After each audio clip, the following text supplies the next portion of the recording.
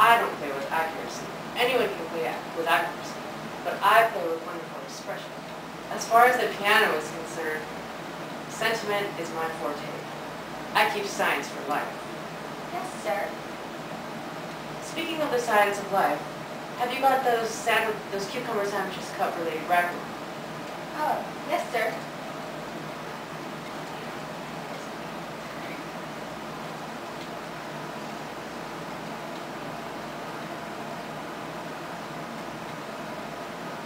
By the way, Lane, I saw from your book that on Thursday night, when Lord Charman and Mr. Worthing were dining with me, that 8 bottles of champagne were entered as being consumed. Yes, sir. 8 bottles and a pint. Why is it that at a bachelor's establishment, the servants invariably drink the champagne?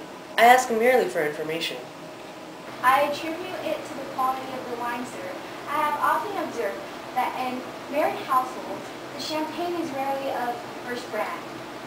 Good heavens, is marriage so demoralizing as that? I believe it is a very pleasant state, sir.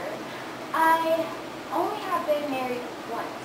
That was in consequence of a misunderstanding between myself and a young person. I don't know that I'm very much interested in your family life, Lane. No, sir. It isn't very interesting.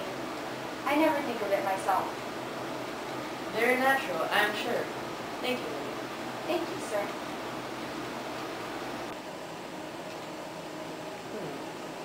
Lane's views on marriage seem to be somewhat lax. Really, if the lower class doesn't set us a good example, what on earth are the use of them?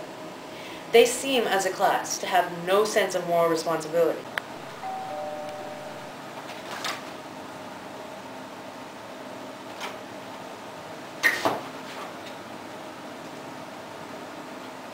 Mr. Ernest Worthing, sir.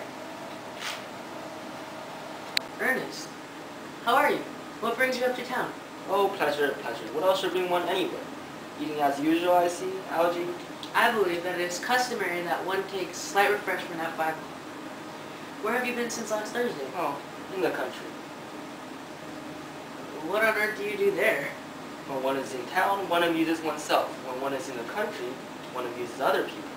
It's so excessively boring. And who are the people you amuse? Oh, neighbors, neighbors. Got nice neighbors in your part of Shropshire?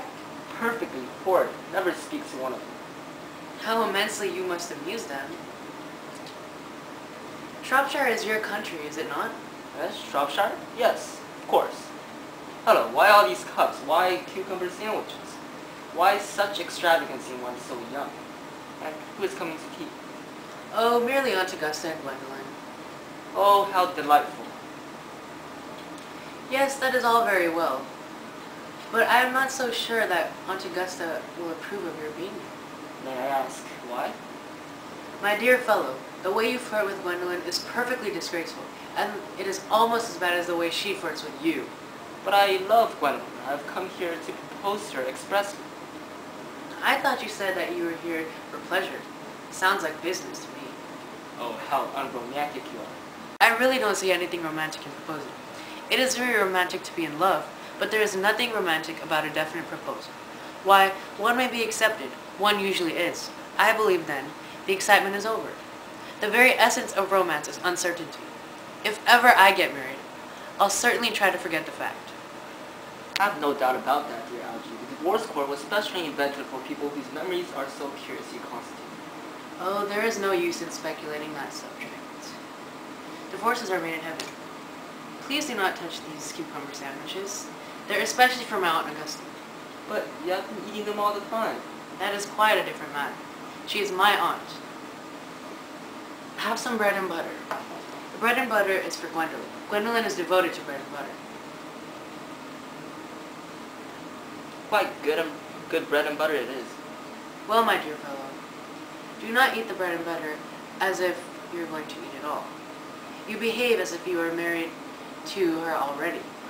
You are not married to her, and I don't think you ever will be. Why on earth do you say that?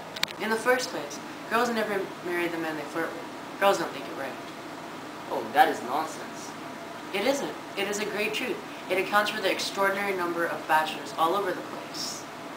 In the second place, I don't give my consent. Your consent?